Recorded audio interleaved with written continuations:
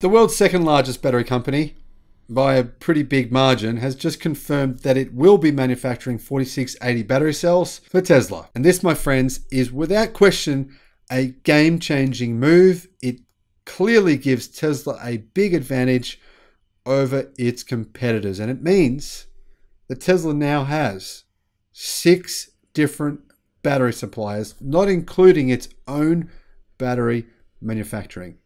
In addition to that, I just reported recently of a possible US startup that may be mass manufacturing Tesla batteries for structural packs next year in New York, which will be nickel and cobalt free and have a higher energy density. I'll put a link in the description below to that video. Hello, my friends. Welcome to the Electric Viking. My name is Sam Evans. Great to have you here on the channel. Thank you to our Patreon supporters. I really appreciate what you do. I'll put a link in the description below to our Patreon account. If you jump on and support us this year, even $1 a week or whatever it is, even anything is fantastic. But if you don't, that's fine too. Just supporting the channel is awesome. This report comes to you from Teslarati, and well, they deserve to make this report because they're the ones who made it happen. They contacted LG Energy Solutions, and LG Energy Solutions told Teslarati via email, that they are working to diversify their cylindrical battery lineup, and they're currently developing 4680 battery cells. Obviously, there's only one manufacturer in the world that uses them, so clearly they are for Tesla. LG Energy Solutions did not disclose any client-related matters, specifically regarding 4680 cells. However, the Korean battery supplier is a confirmed Tesla partner. LG reported a quarterly revenue of Korean 4.44 trillion or $3.7 billion US dollars. That's an increase of 10.2% from the previous quarter. The company's quarterly revenue growth was contributed to robust demand for pouch and cylindrical battery cells for electric vehicles and small-sized pouch batteries for IT devices and cars. The company also reported a full-year revenue of Korean won 17.85 trillion or 14 billion US dollars for 2021. That's an increase of 42% compared to 2020.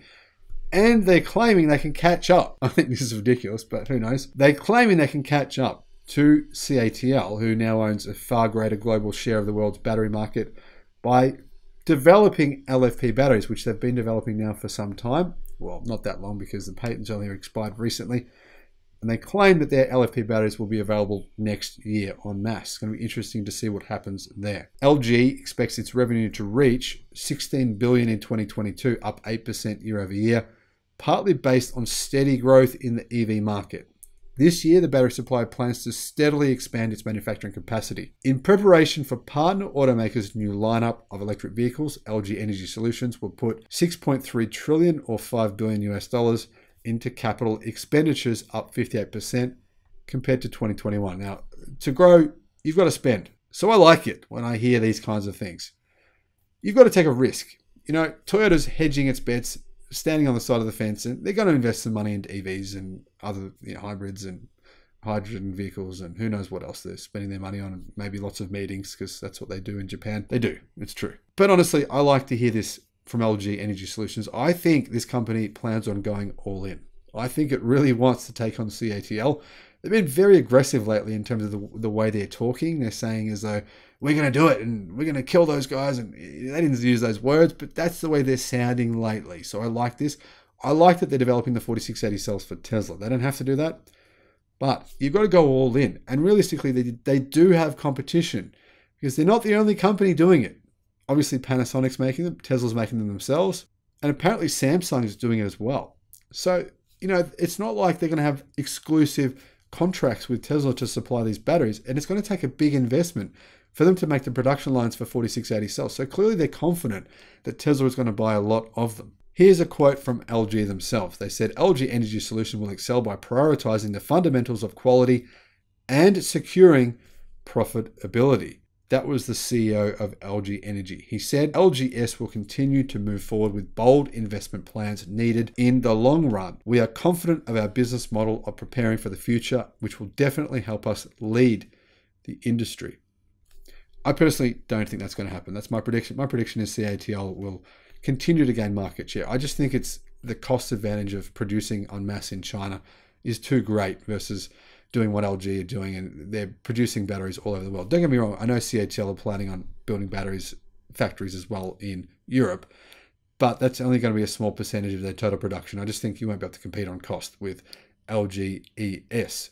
But you never know, I could be wrong. The other reason is I believe CATL has a big advantage in terms of their lead when it comes to LFP batteries in terms of production capacity. I don't see how LG can catch up there, but you never know.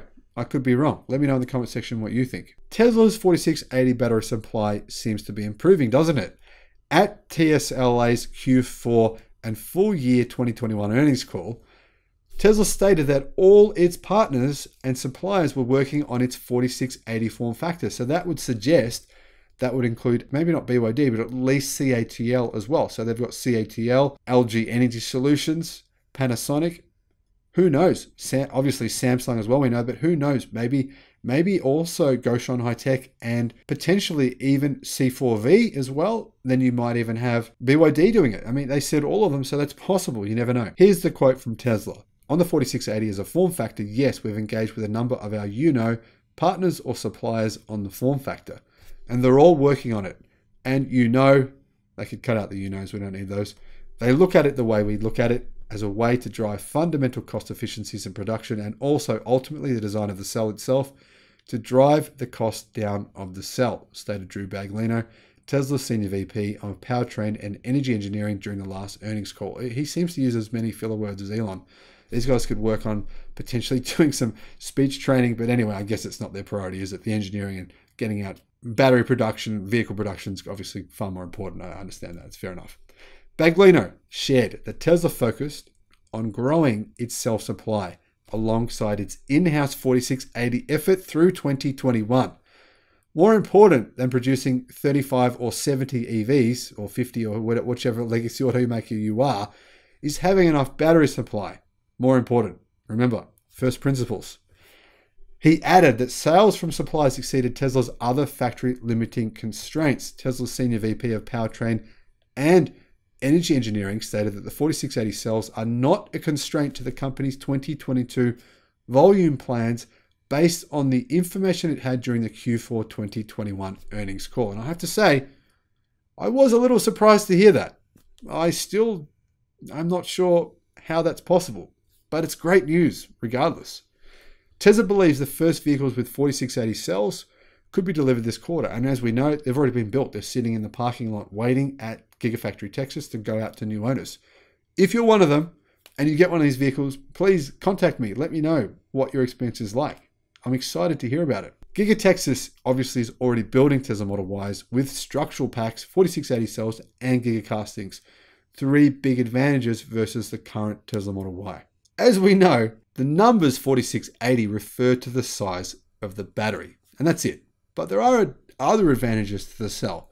Being much bigger, it actually means that you're wasting less space in the pack in terms of materials. Less materials leads to more energy density. Another advantage of this battery is the fact that it's a tabless design. This allows the battery to have a much lower internal resistance, translating into lower losses of power and less likelihood of battery cells overheating. In addition, other parts of the pack's design involve improved cooling, and this is a big advantage to EVs. EVs with obviously better cooling in them can allow the packs to have a higher lifespan and to have less damage to the battery when fast charging. I have to say, I'm excited when I hear this. I'm excited not necessarily for Tesla. That's great for Tesla, but I'm more excited because this means that more battery manufacturers are getting more serious. They're investing many, many billions of dollars. The more they invest, the better it is for us as consumers. We have more choice. We have more electric cars. We have more availability of electric cars. More countries will get them sooner. The sooner, the better. It all excites me. It's great news. I love to hear this stuff. Let me know if you know of any news. Send me an email. Send me a message. Jump on the Facebook page. You can message me. I'm sorry I haven't responded to all of your messages, but sometimes there's too many. But I'll do my best to respond to you if I can. Have a great day, and I'll see you again on the next video. Bye-bye.